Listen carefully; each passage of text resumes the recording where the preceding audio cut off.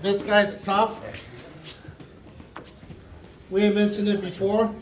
If he's riding this knee, he doesn't really have an entry yet.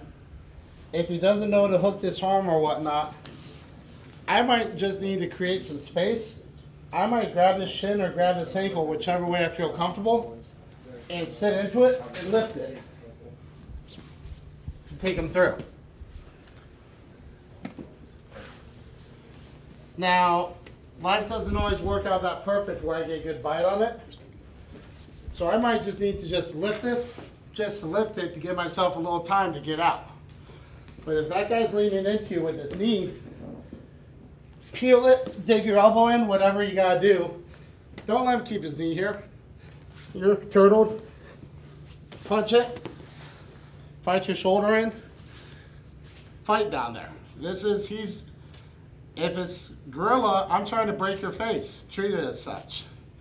And being on your guard isn't much better. They took headbutts out for a reason. Mark Holman was sending guys to the hospital. So, next thing on bottom here. This is where some guys want to get funky.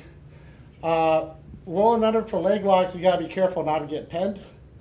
But sometimes you also got to figure out how to get an entry because you got to hit a Hail Mary.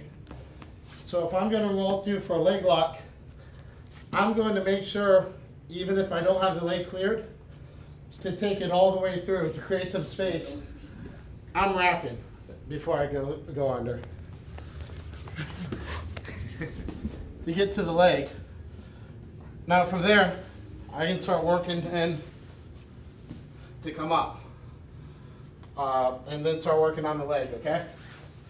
So if he's right in here, I don't have to have a traditional arm like a Peterson. I can just roll through if I get a good rack and elevation.